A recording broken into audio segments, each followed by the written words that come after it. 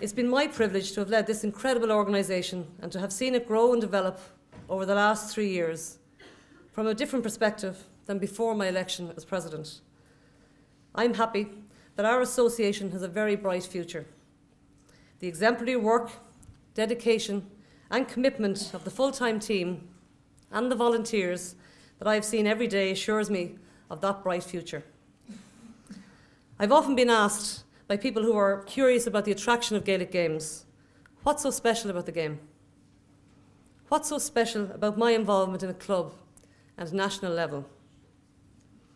Immediately, my passion and the love of the game bursts out as I try to capture the interest of that person and help them to experience just a snippet of what I feel. It's unique. It's the fastest field game in the world, played by women to a world-class level of skill and excitement, and it's now becoming a worldwide sport. Trying to explain all of that to someone in 30 seconds is impossible. The best way is to get them to join in, get them involved, and expose them to that experience. And so, our association is forever evolving.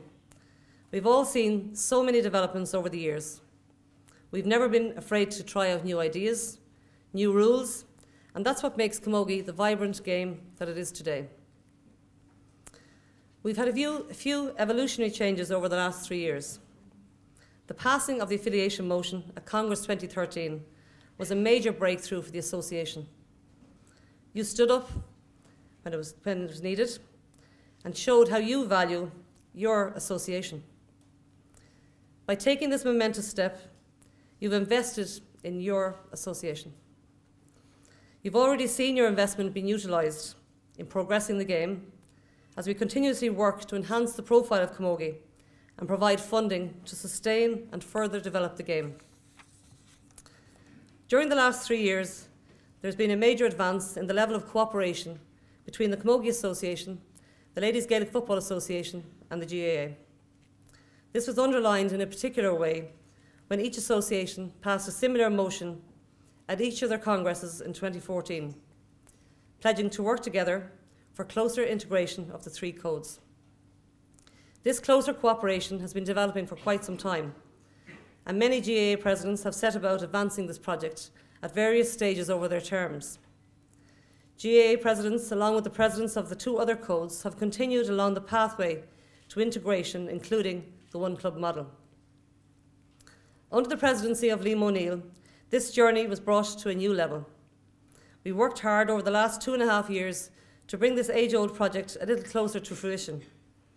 And while we haven't quite arrived at the stage we would like to be at the end of our 3 terms, we recognise that we have made huge strides in this area.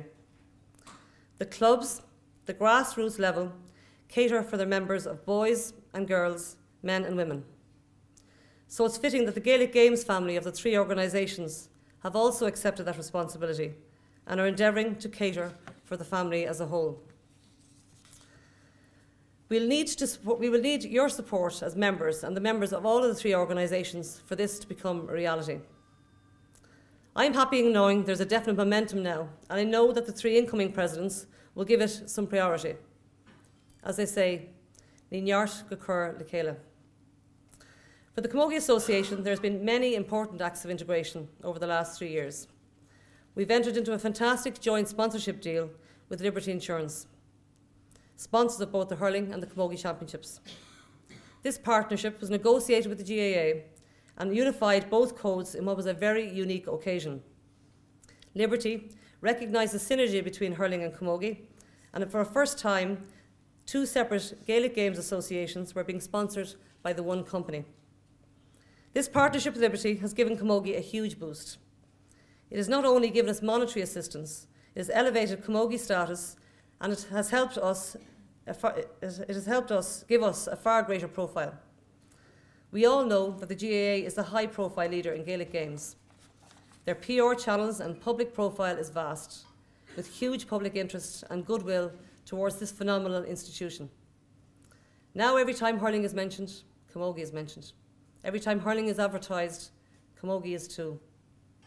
Camogie is included in every GAA publication. This has increased and improved Camogie's profile and awareness of our game. and most importantly, recognition and awareness of our players at home and worldwide. Another example of us working together was the joint sponsorship with AIB for the All-Ireland Club Championships. This is a completely new venture and a very welcome one, since we never had a sponsorship for our All-Ireland Club Championships. AIB, who are proud sponsors of the GAA for over 20 years now, so the inclusion of camogie, a female sport, is a very positive step in recognising a Gaelic Games family. We know we have a great game, and our sponsors are recognising that too. Initially, this was to be a 4-year agreement, but last month, AIB announced an extension to this partnership by 1 more year, which shows how they value our game and our contribution to their business. Here's another example of integration relating to our youth. We all know the importance of looking after our members and the youth who are the future of our association. You have seen the 3 organisations developing and rolling out the new Child Welfare and Protection Policy, Our Games, Our Code.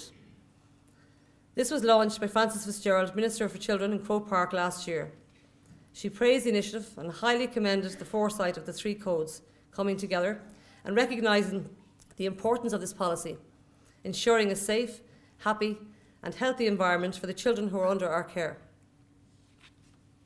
The annual Biddy Phillips Legends Tournament has gone from strength to strength. It's a great opportunity for older and former players to reconnect with the game and to renew and strengthen old friendships. This year, we scooped a new sponsorship deal for the Legends Tournament from the Croke Park Hotel. The Croke Park Hotel has always been very supportive to the Camogie Association, and we're delighted to be working in partnership with them. While this event is filled with great fun, there's a very competitive element to the day, showing how passionate past players remain towards the game.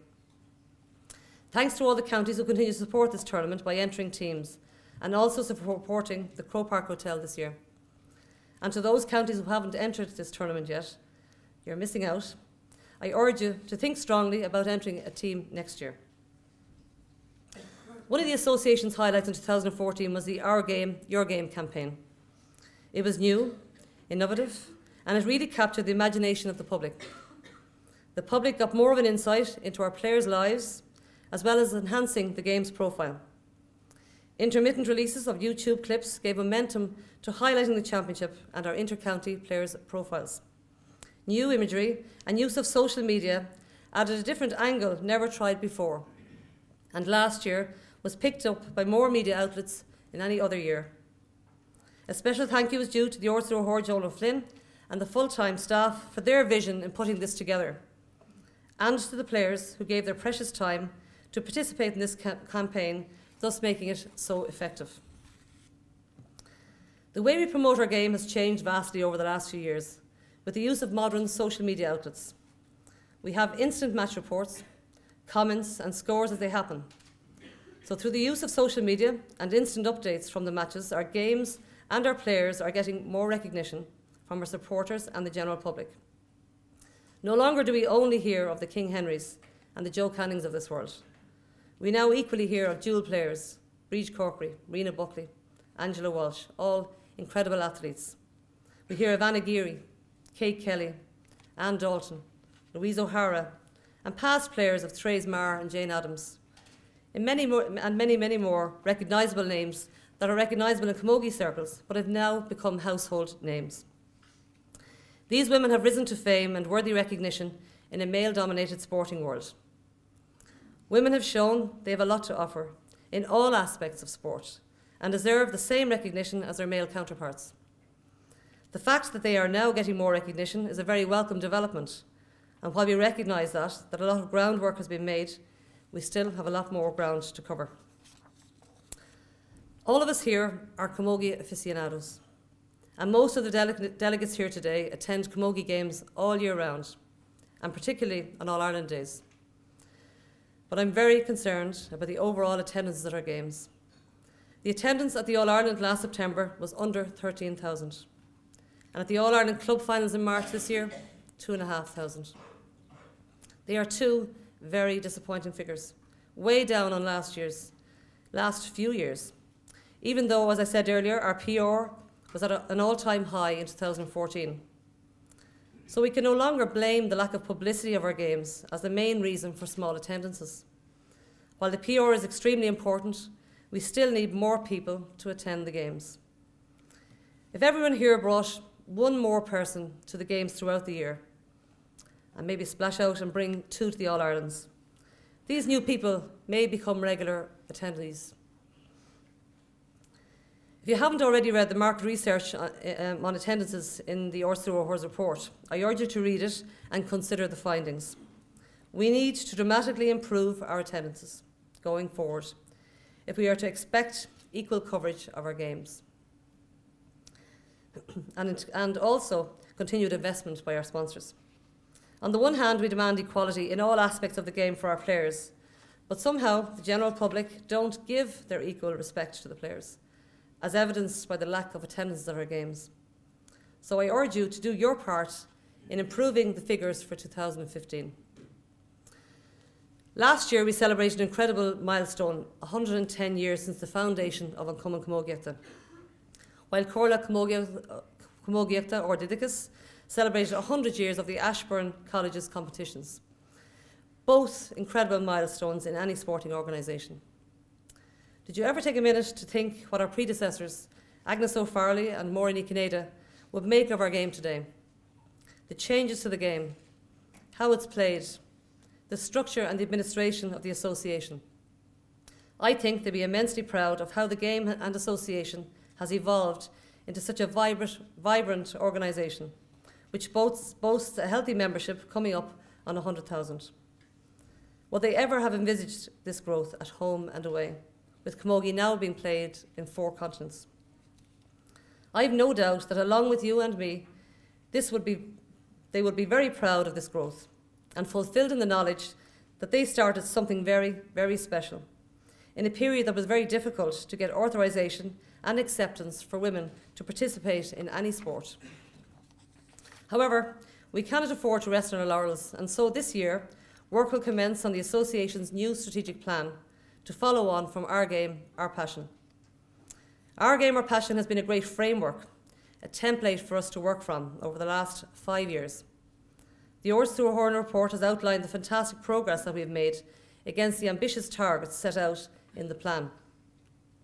This is a great credit to everyone involved, both the full-time team and all of the hundreds of volunteers, bringing us to the level we are experiencing today. This is an exciting time for the association, planning for the future, continue to identify key areas for development on the field of play and in the administration of the association. We all have a part to play here in identifying areas for inclusion in the new plan and presenting an opportunity for you all to have a shared new vision for the association. When I was Uachtaráin Tuffa, an Uachtaráin asked me to seriously look at increasing the number of female referees, which had declined dramatically. Being an inter-county referee when I was elected, this project was indeed top of my agenda. Again, with cooperation with the GAA, I researched a structure that they had in place for a number of years in the Referees Academy. With the work and support of the National Referees Committee, led by Chairperson Peter Downey, this project came to fruition. The inaugural Camogie Referees Academy was set up in 2013, and it has successfully increased the number of female inter-county referees at the top level from 2 to 13. This academy identifies and assists the ambitious referees, male and female, and progresses them along their pathway, helping them to achieve their highest level of excellence. The National Referees Committee have done Trojan work here, and now we are seeing the fruits of their labours. I'm sure you all noted that the All-Ireland Junior Final in Croke this year was refereed and officiated by an all-female panel. This academy will continue on with new recruits at the end of 2015, but to continue its success we will need your support at county and provincial levels to assist and recruit potential referees to officiate at all levels of the game. I'm delighted that the new referees pathway is being launched here this weekend, and know it will be a very useful guide in addition to all referees to assist them along that pathway. Camogie is now played across 4 continents: Europe, North America, Asia and Australia. I've been lucky enough during my term to visit and see the growth in Europe and North America and Australia. While I didn't visit Asia in this capacity, I did visit Dubai in recent years on 2 occasions as a player and saw the enthusiasm and participation among the Irish in Asia. It's really heartening to know in a period of high immigration, how Gaelic games abroad gives our young people an opportunity to stay in touch with each other and connect with their Irish heritage. Camogie is now played by American-born players competing at a very high standard. Adult Camogie in North America has gone from having 5 teams in 2 Camogie-rated competitions in 2010 up to 12 teams taking part in 3 graded competitions in 2014. Underage Camogie participation for 6 to 16-year-olds has gone from 1 team in 2010 to 13 teams in 2014. It's no longer a game played by first or second generations of Irish abroad. It's now also played by American girls and women born to American parents, some with no Irish connections, an incredible development. While in Europe, the European Board continue to promote Camogie within their units. There are 4 or 5 teams taking part competitively. Like the American teams, distance is a huge problem and a huge issue. But they still manage to recruit and play at a very competitive level. And I'm delighted to read in their report that they have a potential for 2 new clubs. London, we also remarked on them earlier, that they will might rethink their name from London because of their vast inclusiveness, but have 9 clubs at adult level. And huge drive has been made here at underage levels. And they've had a successful ABC, which is All Britain Championship. So they are the youth which will fill in to make more adult teams. So there is huge growth and huge development work being done there. And welcome the fact that they will have a new club in 2015 in Liverpool. It's interesting to see how the overseas units work as an integrated model, how all 3 codes cooperate together to make Gaelic games a real inclusive family experience, a model we're trying to replicate here in Ireland. At this stage, I hope you've all seen on the Camogie website the 100k once-off grant by the association to all clubs.